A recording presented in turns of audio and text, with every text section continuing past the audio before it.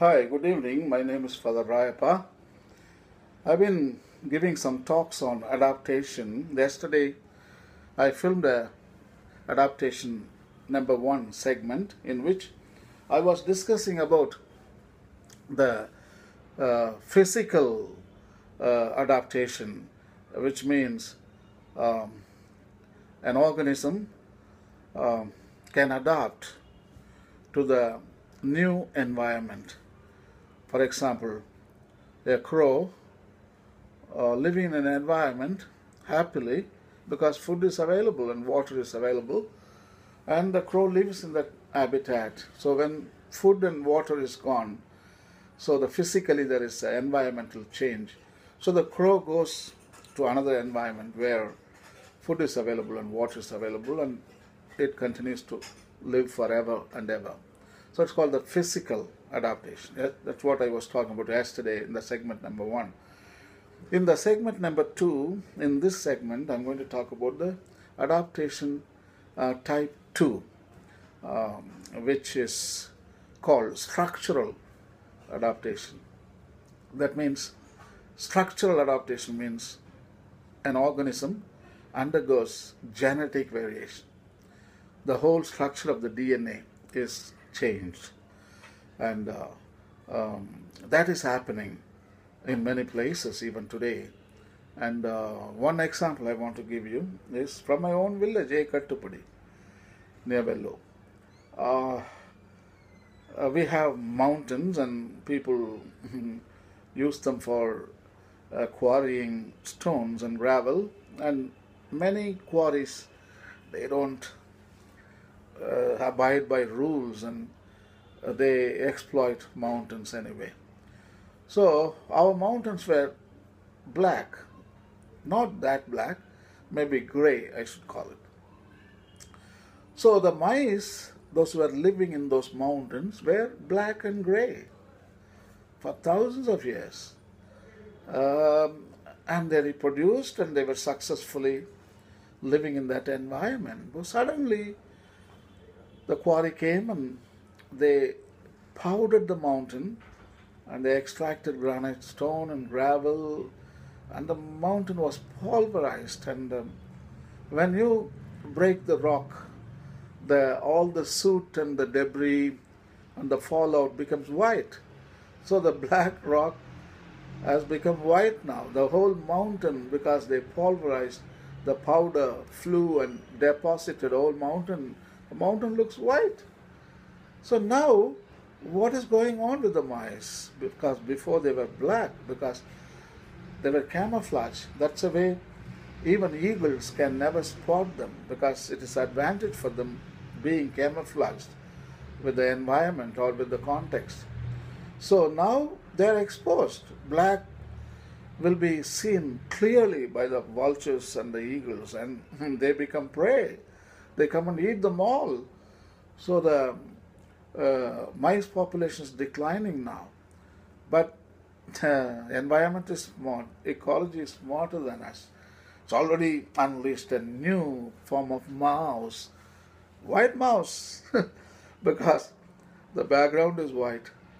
Now they need to be camouflaged. It's a survival of the fittest. Otherwise they're going to go extinct, isn't it? So now slowly they transform into white mouse. So now they become camouflaged with the background of white mountain. So the vultures and the eagles can never ever spot them out. So that gives the advantage for the white mouse to produce and reproduce, and they flourish. So that is what structural adaptation is all about. So I can define it as structural adaptation is more commonly refers either to the process of becoming adapted or to the features of organisms that promote reproductive success relative to other possible features. So that gives you, the structural adaptation gives you reproductive success, and that gives more advantage to the species.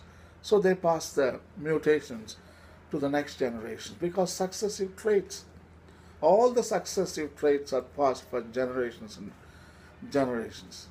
And if that trait is not successful, I think it will not be passed to the next generation because there is no advantage. So this is how the adaptation takes place. It's not only an organism flies away or goes away to another environment and adopt that environment, and also body can stay in the same environment where the limiting factor is imposed. It can stay forever, but structural changes can make the organism to live in the same context, in the same environment, and live successfully. Here, the process of adaptation is driven by genetic variations among individuals that become adapted to, that is, have greater success in a specific environmental context or environmental habitat.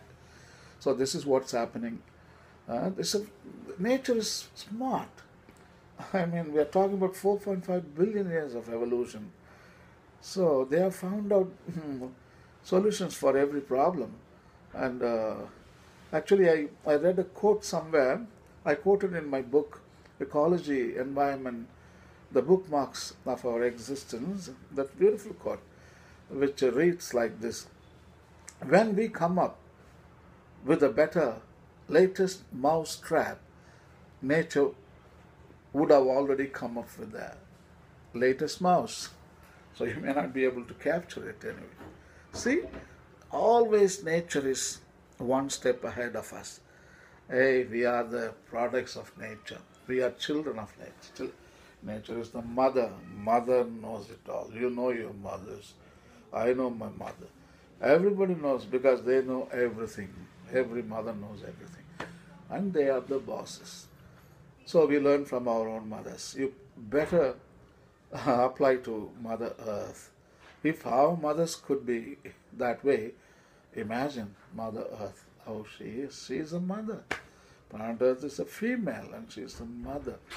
It is not patriarchy where you could get away with so many things, where you can screw up. That is what patriarchy is all about. But with matriarchy, you don't mess with them. They are the best. They are pros. They are professionals. Whatever they do, they are professionals. While all nature depends on matriarchy, why this stupid Homo sapiens is promoting only patriarchy? That's my question. I don't understand that. Whole nature is matriarchal. Look at the elephant herd. Who goes in the front? Matriarch, female elephant. They don't rely on a male elephant. You see, matriarch means he's a leader. He has the ability to find water hole, or his ability to find food, his ability to protect the young, the whole herd, and they got wisdom to guide the rest of the elephant herd. So that's a females, matriarch. So only female have the ability. Males have to just walk behind. In every populations and communities, we see that in the jungle, mostly females, they lead the whole population or community, but only in this stupid Homo sapiens community, the patriarchy has come. The men know everything. The men run everything. And they think women are inferior and men are superior, which is known as androcentrism.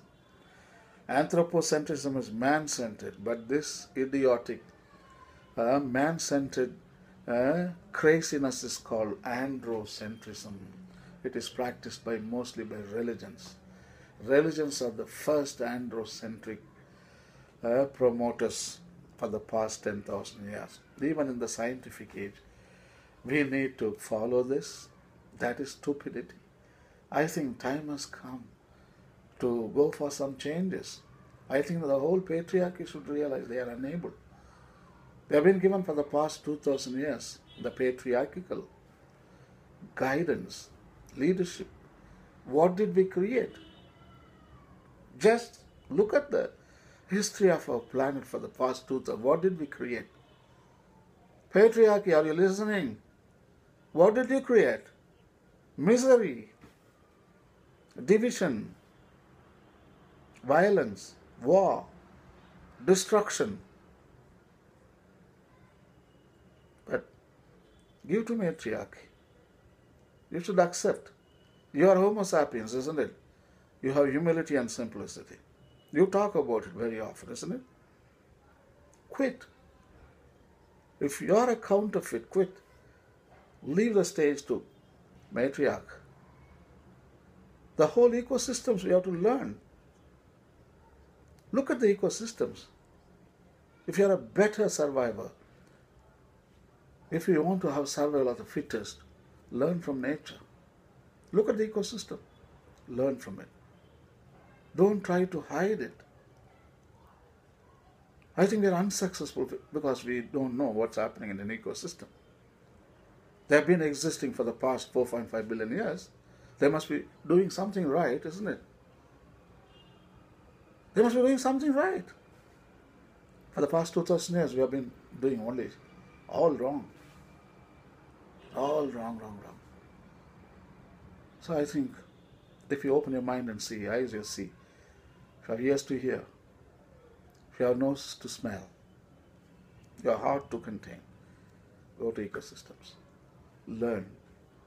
Ecosystems tell, come on, matriarch, give the leadership to them. They'll be able to bring balance and harmony in the nature which patriarchy screwed up.